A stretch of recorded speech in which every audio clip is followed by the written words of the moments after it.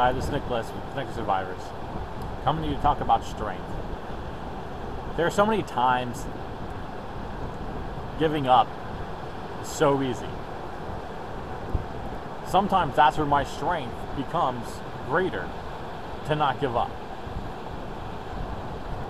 Being misunderstood, not being able to say the right things at times, being socially maybe not agreeing with everyone has always run me into trouble at times.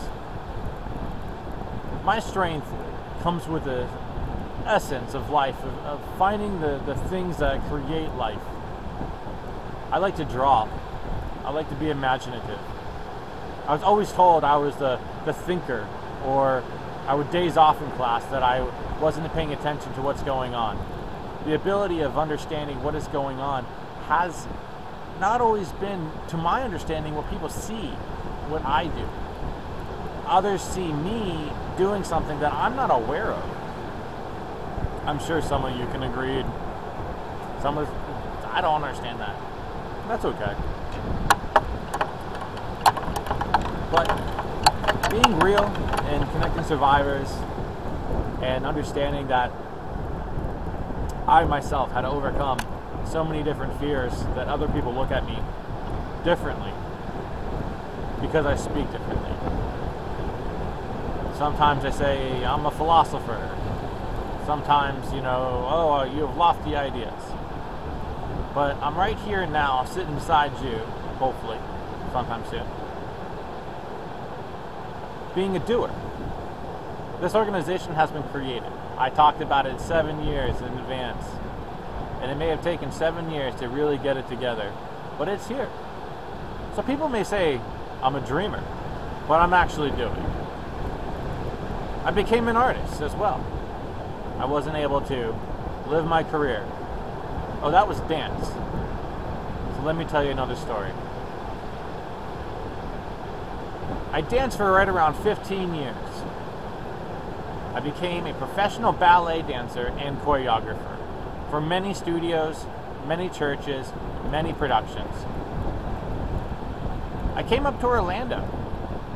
I went to their program of dance in their company. It was great. It was excellent. I was received. For the first time in a long time, I had a lot of ambition. I was 25 years old. They said, "You don't belong here. You belong somewhere different." I said, "All right, where's that?" They said, "Juilliard or Cornell for choreography. Go ahead and get your ready videotapes and things like that to be able to go see something different." I said, "All right." 2 days later, I've been making the videos and getting that ready to be auditioned. With these big colleges for dance, it's all about auditions. People sit in front of a camera and watch what you do, how you do it, or get critiqued. Just like an essay, but for movement and how you execute it correctly to their point of view. Later that night, I was in a parking lot and I got jumped by 5 guys. Wrong place, wrong time. I was brutally attacked. My life changed. They broke my eye column. I lost all sight, both eyes. One history of blindness in this eye. My life, my career was over. I had nothing to live for. I had overcome a lot of my life with a TBI. Now I can't see. I got 7 herniations in my spine, 5 in my neck. I have internal bleeding for over 6 months. I can't see, still after 6 months. I found a company called Baskin Palmer Eye Institute. Begged them, "Is there anything you can do to help bring my eyesight back? Is there anything you can do?" They said, "Nothing, you can't afford us." I said, "Could you please help me? I'll do anything." 2 weeks later, a doctor reached out to me and said he would do a charity case in my behalf. He heard the story for what happened. I went through 12 months of the unknown treatment. He said there was going to be no guarantees, no promises for what this will do. I said, I'm willing to give anything. I went through a chemotherapy process and some other aspects, and they would scan my eye every single time. I was in there once a month or twice a month, depending upon the level of severity. There was blood so lodged in my retinal tube and detached, they weren't sure what they could do for me. But I had hope. Just something. I couldn't sit there and let it deteriorate anymore. After 12 months of treatment, chemo, losing hair, taste, I regained 87% of my vision in my right eye. I was grateful. I was grateful for the small things. I realized I had hands that could touch. I had realized I had eyes that could see, maybe not as clear or what it was before. But I realized that this journey began. This journey began so much more. I had PTSD. I couldn't sleep. I would wake up screaming, punching the pillow, punching the walls. Any little door click in the parking lot, if I would walk outside, a click, someone dropped a bottle, something broke, it would startle me inside out. This lightning would go through my system like untold. 3 years later, I still was going through it.